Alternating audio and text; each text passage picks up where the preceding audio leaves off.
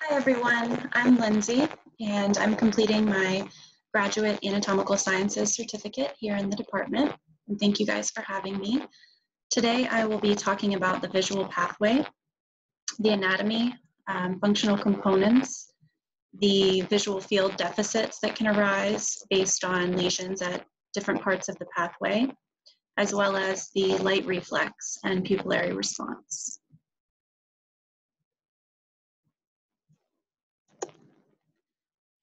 So here we see basically the beginning of the visual pathway.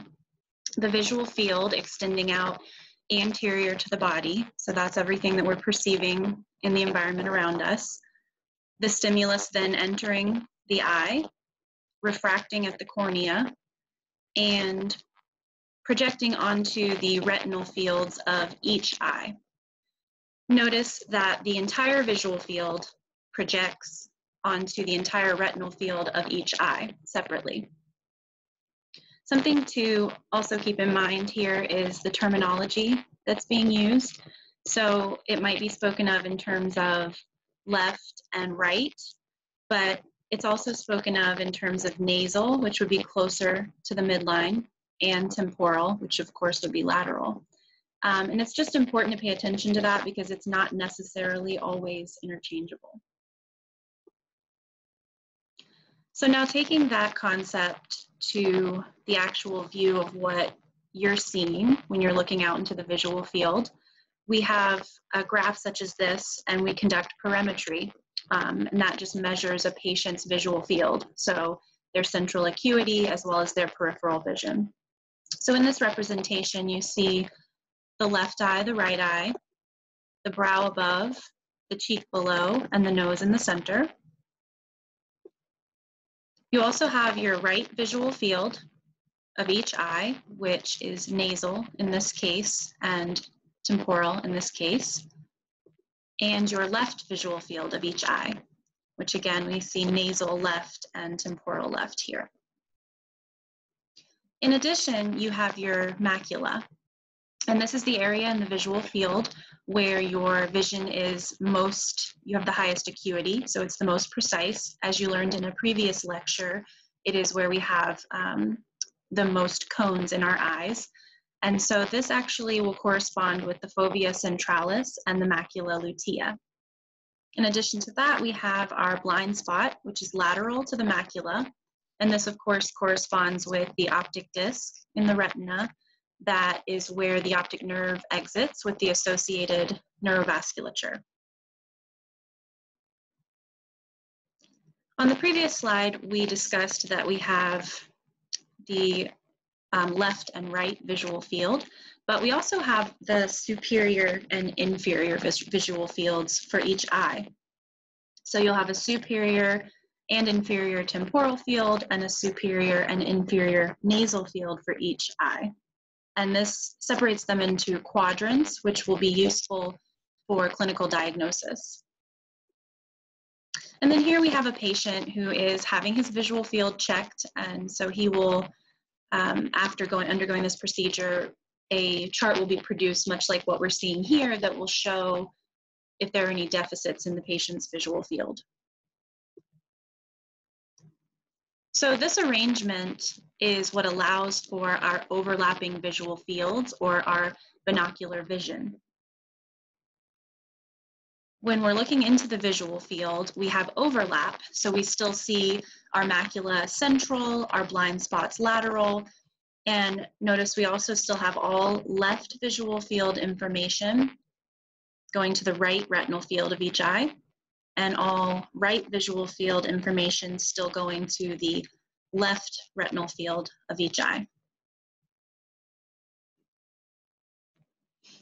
Now that we talked about the visual field and what's being perceived at the very beginning of the visual pathway, we can start talking about some of the anatomy in the more posterior aspect of the visual pathway. So we still see here, we've got our monocular fields to the periphery, we've got our binocular field, and then our macula center. We have the stimulus coming in, refracting at the cornea, reaching the retinal fields. And then we see our optic nerve extending back, the optic chiasm, the optic tract, synapsing on both sides at the lateral geniculate nuclei, and then heading back, radiating back as optic radiations until their termination at the primary visual cortex of the occipital. So from the retina all the way through the pathway back to the occipital, we call them different names, of course, so we can talk about them in different ways, but it's all the retinal ganglion cells, the axons of the retinal ganglion cells is what is projecting back into the primary visual cortex. If we look here in the center at the optic chiasm, we know that the fibers cross because we were talking about that earlier with how they project the visual field. But notice that some of the fibers remain lateral. So the temporal fibers for both eyes are going to remain lateral. And it's the nasal fibers that cross in the center here. It's about 40% temporal and 60% is what crosses, but I don't think that that's important to know at this point. But yeah, so notice that the nasal fibers cross and then they extend up to their respective nasal fields.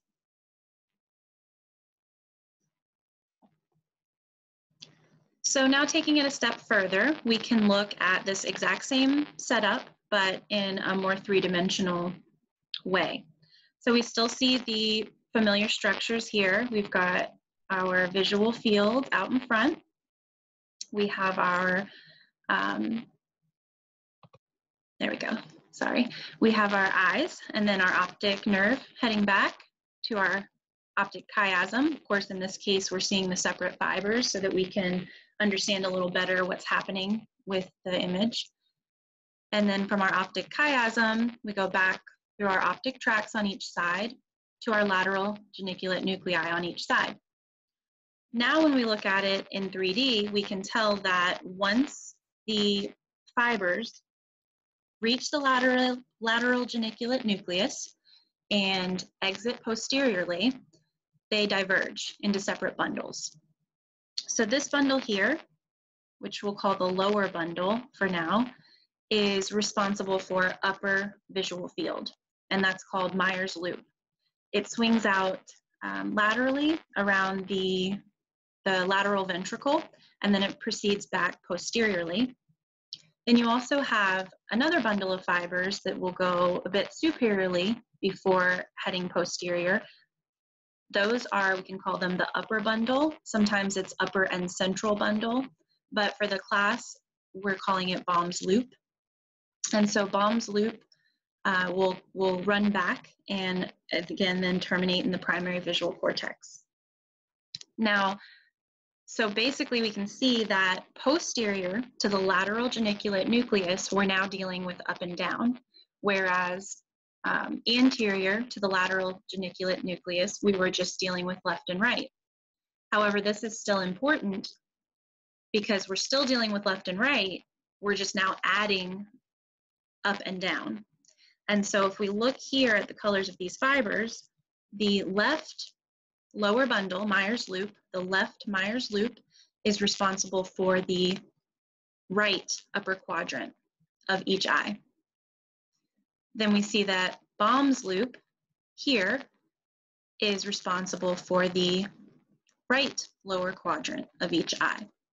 And so when you're speaking in terms of things posterior to the lateral geniculate nucleus, you can think of them as always reversed and inverted, just totally flipped, which is representative here.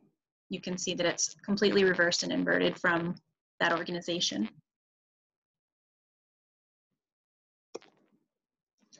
Here's a lateral view of the very same thing. And in this, we can see here the lateral ventricle. We can see how that Meyer's loop, the lower bundle that's responsible for upper visual field, is swinging out around the ventricle. But you can see here that from the eye all the way up to the lateral geniculate nucleus or body, lateral geniculate nucleus I think is the more specialized or more precise term to use. So we can see that it's all basically within an even plane. It's a flat plane from the eye back to the LGN. But then when you reach the LGN and the fibers, the optic radiations exit posteriorly, that's when we see them diverge significantly, but then they converge again when they reach the occipital cortex, the primary visual center. In dissection, I'm not sure whether y'all will be doing this or not, but in dissection, it's important to note that the Meyer's loop, the lower fibers, will come in beneath the calcarine sulcus, and the upper fibers, Baum's loop, which again is lower visual field, are going to be superior to the calcarine sulcus. And then this here is just showing you again that it's flipped from what you would expect. So up is down and down is up. Here we have a cadaver. It's been cut away so that you can see the optic radiations here coming back. Quite beautiful, actually. And so here's the optic nerve, optic chiasm, optic tract, lateral geniculate nucleus, roughly. And then we can see that some are going lower, because we're looking at an inferior view here. Some are going down lower, and some are swinging up higher, but they're all coming back here to the same location. And here also note, we're going to be talking here about the midbrain shortly, because there is part of, not the visual pathway, but part of the light reflex that involves this area here. So why does any of this matter? Why would a clinician want to know the organization of this? When you have lesions at certain places within the visual pathway, they will produce specific visual field deficits that then can be used diagnostically to determine where this patient possibly had some sort of lesion. So we look first at position 1, and we see that it is a lesion anterior to the optic chiasm, and so it is only impacting the nerves of one eye. So in that instance, dependent on whether, here we have it as a right side example, but it could also be on the left side. Whichever side, if it's anterior to the optic chiasm, it's going to produce unocular or monocular blindness. And so that is, again, we're not seeing any of those crossed fibers, and it's anterior to where we would have bilateral effect. So here, if we look, then we could also see a lesion at position 2. Those are fairly common because the pituitary gland sits very close to there, and so we do see that very often. If you notice, when it's a lesion at the optic chiasm, it's only impacting those central nasal retinal fibers. And so in that instance, we would have bitemporal hemianopia. The reason it's bitemporal is because though the fibers are nasal, remember that the nasal fibers of both sides project to the temporal. Here, right here, right here. And so that is where you would see the deficit. If we had a lesion at position 3, then we're dealing with fibers that are posterior to the optic chiasm. We can see that lateral 40%, which again, the number doesn't matter. So we can see that lateral bundle of fibers is going out to the temporal field, and then the medial bundle is crossing at the optic chiasm and continuing on to the contralateral nasal field. And so if it's impacting, as we were saying before, left, right, nasal, temporal, if it's posterior to the optic chiasm, it's going to be impacting this nasal field on the right, this nasal field on the right as well, and both of those are controlling the left hemifield of our visual field. And so we're going to have the deficit then there on the left of each eye, and it's homonymous, so that means it is going to be the same on each, as opposed to contralateral. And so now we have, where are we? Okay, so now we've got position 4. It's a little strange the way this is drawn, and so it looks as if that would be the superior, but it's not. This is Meyer's loop, so that's the lower bundle for upper vision, and then this is actually the upper bundle, which is Baum's loop for the lower field of vision. So if we have a lesion here at position 4, Meyer's loop, upper field of vision, we know we're going to have a deficit in the upper field. But then we also have to consider, because we said between the lateral geniculate nucleus and the primary visual cortex, we're dealing now not only with left and right, we're also dealing with up and down. And so in this case, we're going to see bilateral quadrantenopia. Anopia, I guess is more accurate, quadrantenopia. And so this would produce the deficit then in both sides in this case, upper left quadrant. And then the exact same would be true if we saw a deficit here on Baum's loop, which remember is the upper loop, but it's the lower field of vision. And so you would see then the lower quadrantenopia on bilateral sides. Here is if you have a lesion back closer to the primary visual cortex, then you're going to see another situation like we saw here with lesion 3. You're going to have homonymous hemianopia. And again, it will depend and be opposite to the side that is affected. So if the lesion's on the right, you're going to have the anopia on the left.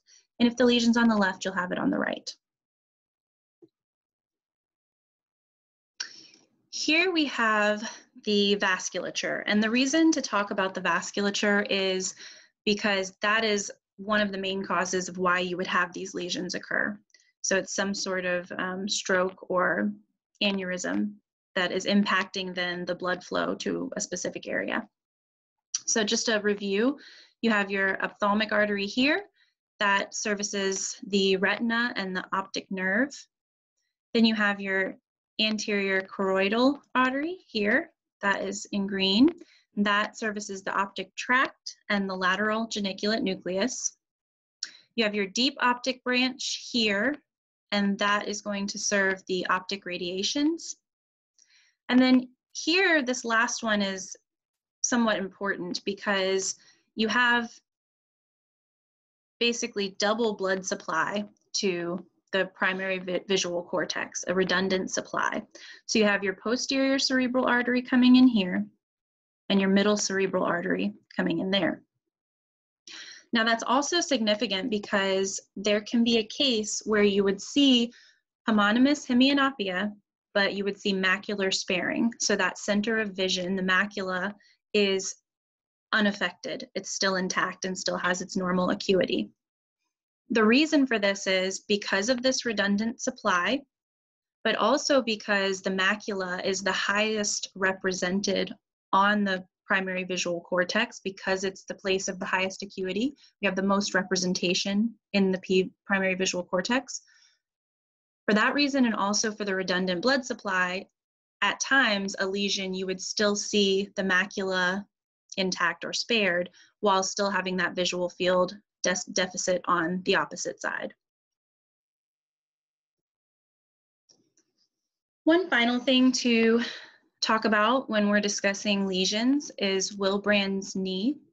This is part of normal development, but essentially when you see the nasal retinal fibers going posteriorly through the optic chiasm and then proceeding on to the optic tract, some of the nasal, so the ones that are crossing, not these lateral ones here, but some of the nasal fibers, in fact the inferior ones, will kind of tuck up into the contralateral optic nerve side for a moment.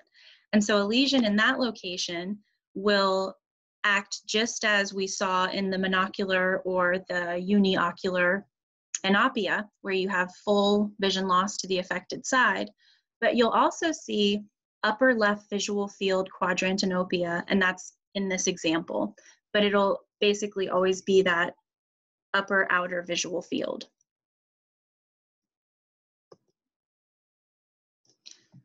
Finally, we need to talk about the light reflex.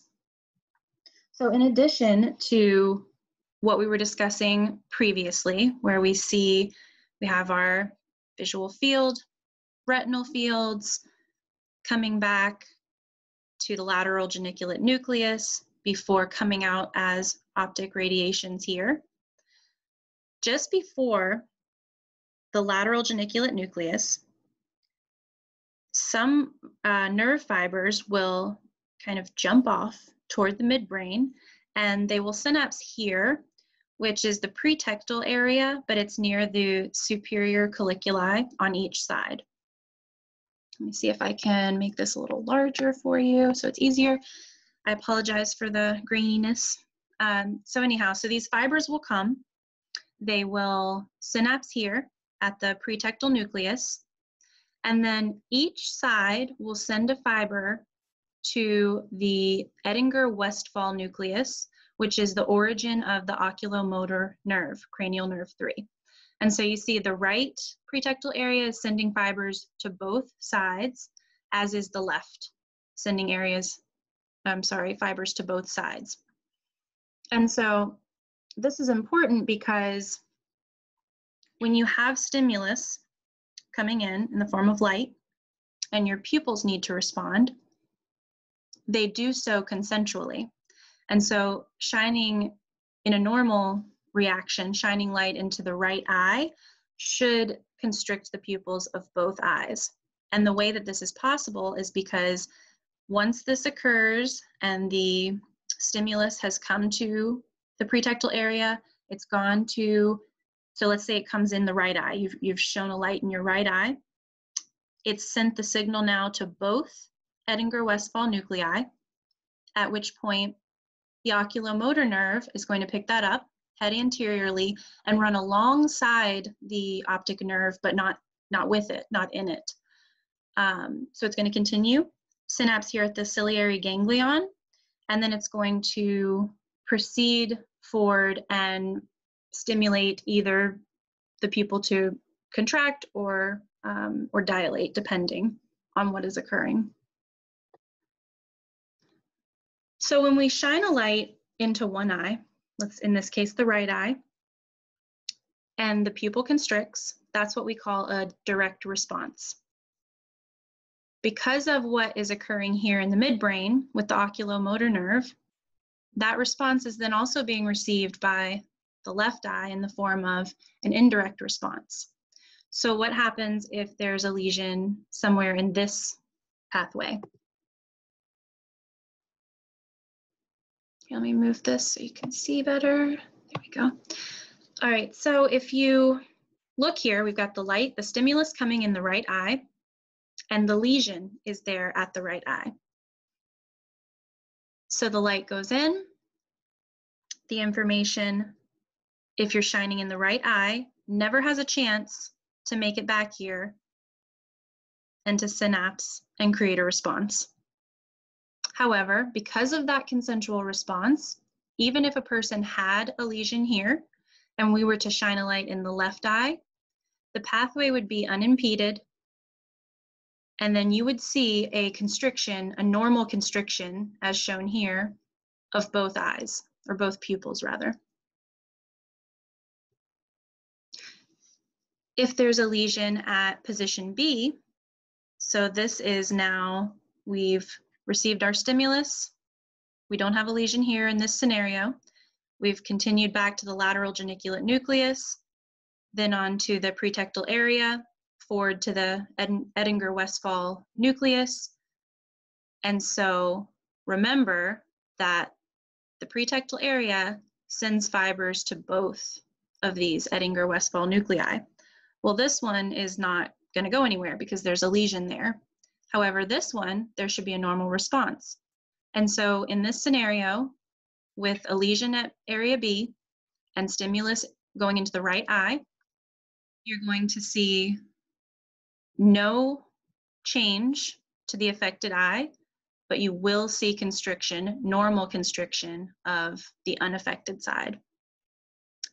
Then the exact same response would occur Unlike in this first example A, the exact same thing would occur if you shone the light in the left eye in this case, because once again, the initial part of the pathway is intact in both cases. It's only once we reach the Edinger-Westphal nucleus that we have some sort of impairment here on the right side.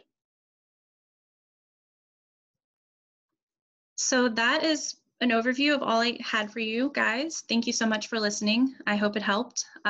Here I have, this was just a really helpful resource for me. It's kind of a one-stop shop on all this information, you know, in a pretty user-friendly way. I also like this one because here it has the breakdown of the layers of the LGN, which I think is going to be in the next lecture that you'll learn about that, but it's just a helpful thing. And then here also is just a review of terms that we went over. Thank you guys again, and stay safe.